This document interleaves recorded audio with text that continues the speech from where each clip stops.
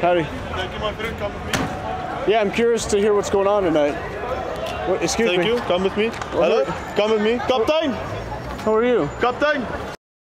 Uncovering the secrets and exposing the lies. freedomsphoenix.com.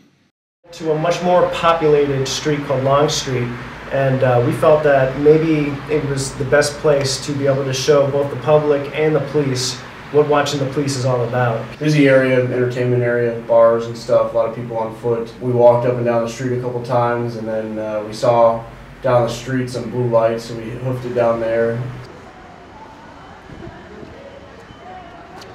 They're makeshift checkpoints where they just pull people over and search their vehicles and pull them out. You're a cop. No. Can you read this? I record cops.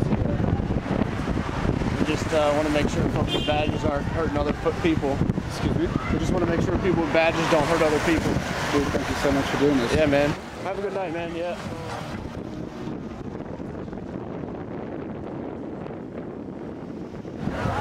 So that's RC116. License plate on this vehicle, BSH 105B, as a boy. We have another vehicle over here, 10111. We have, they pulled over some taxis, they pulled over non-taxis. Taking some B-roll from the east side of the street, and they were pulling cars over on the west side, so we crossed over to the west side and we were just filming for a little bit. I saw one individual who was not in a police costume, but just in plain clothes, get into a vehicle that had been stopped after the passengers and driver of that car exited.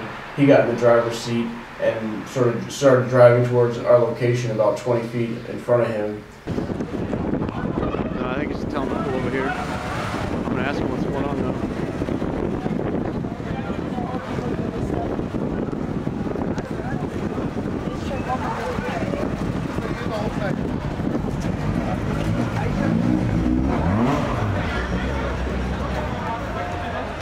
Howdy. Thank you, my friend. Come with me. Yeah, I'm curious to hear what's going on tonight. Excuse me. Thank you. Come with me. Hello? Come with me. Captain! How are you? Captain! Sir, I have a right to film. I've got videos from Captain. I have a right to film, sir. No. I have a right to film. This is a public space. Yeah, he just no. But why are you filming? No, we just saw you guys doing it. We're just checking to make sure everything's my okay. face all over the camera. Sir, this is my property. Police employees often talk about this force escalation, and they say, oh, we meet force with this amount of force, and it's like this continuum. And right away, like Jacob and I are peaceful, standing there in public filming, and right away we're come at with this level of force, which was totally uncalled for. And I got to give Pete a lot of respect, because while he did not resist physically in any way that I would ever perceive as wrong, he did put up a fight. He was not going to give that camera up just because some thug was telling him that he had to. It seemed clear to me that these folks were used to people just right away obeying whatever they dictated. They were trying to physically push me into a vehicle, and I said, listen guys, I didn't do anything wrong tonight. I have the right to film. This is a public space, you're public employees. They demanded my ID. I did give them my name. I was held there for about 20 minutes with threats of being brought to central booking for creating a riotous situation. I felt it was important to get what video documentation I had of these officers as far away from them as possible, should I have to identify them later. Because I didn't know which district you were being taken to. I didn't know anything about these cops, but I know I had their identities, and I know that would stand for something in the long run. So I disappeared into the darkness of the night via taxi, and I made my way back to our spot.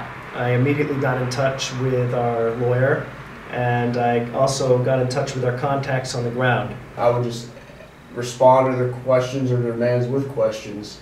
And that eventually, it takes a while, but it can diffuse a situation. So that's what I kept trying to do. And this individual, Dejehar, he kept trying to get me to delete the footage, that clip. And I don't want to delete the footage, because then it makes it much easier for them to put in their report or whatever to say, oh yeah, and then this guy deleted the footage upon request, or he went ahead and did it. They can skew it however they want. So I didn't delete the footage, but this individual did, so it's on him. And the only camera I saw on Long Street was where Jacob and I had initially been standing, right above us. So I said, you guys are filming this right now. and you're saying we don't have the right to film this interaction, just to point out all hypocrisies. Let's just keep it very clear. These cops were not light on Pete. They put their hands on him, they were pushing him around, and they were threatening him. My complexion would have been different, or I had a different accent, and the fact that I didn't immediately comply with the demands would have probably resulted in much more force. And I'm sure I would have, instead of being pushed into this, attemptedly pushed into the vehicle by him and a couple of his colleagues, I'm sure I would have been even more roughly pushed, and maybe brought around the alley, maybe, I don't know, maybe brought to the cage and dealt with there. But I definitely did feel like the fact that he, at the end of the 20 minutes, noted, we want you as an American to make sure you have a good time here. That seemed to me to afford another level of protection. Like he viewed me as having a different standard of rights, or at least he didn't want to employ his more heavy-handed tactics. After it was all said and done and we were able to reunite back at our crash spot, then you had the great idea to let's say, hey, let's work on recovering this footage. We sat down, we got in touch with Carlos Miller of Photography is Not a Crime, and made sure that we were doing what we had to as far as taking these steps to recover this data.